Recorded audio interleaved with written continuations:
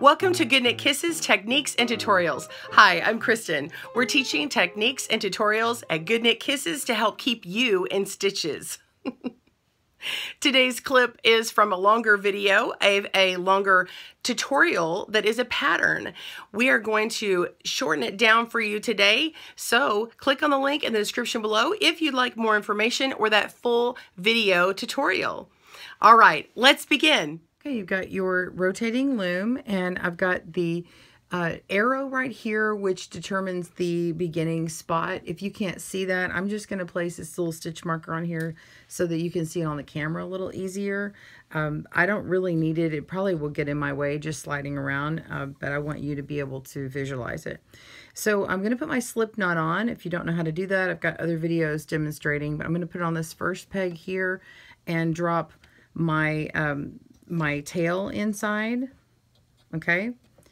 And then I'm going to go around and wrap around. Now, here's the important part. You need to use a stockinette stitch, not a figure eight or E-wrap stitch, but you need to use a stockinette stitch, not for double knitting. You need it for single knitting, because this is actually, we're using the double knit as a hack. Okay, this is a knitting hack for a single knit item. That way we don't actually have to purl. So you're going to watch this. We're going to go around straight across, around, no twisting, go to the second peg in the front, around and to the back, and the second peg in the back. Keep going around this way, all the way around the loom. And you can go to the left or to the right, whichever one is easier for you. On the rotating loom, I find that it's easier right-handed to feed it with my right hand with the yarn and move the loom with my left. Now, in this case, normally I go around twice to cast on, but because of the brioche stitch, it goes on really nicely if we just put the one layer of the first color. So this is our main color that we're casting on with.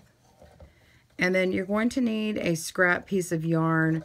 It can be the same weight yarn or something a little lighter. I'm going to use the same because I've got a really nice bright color you'll be able to see.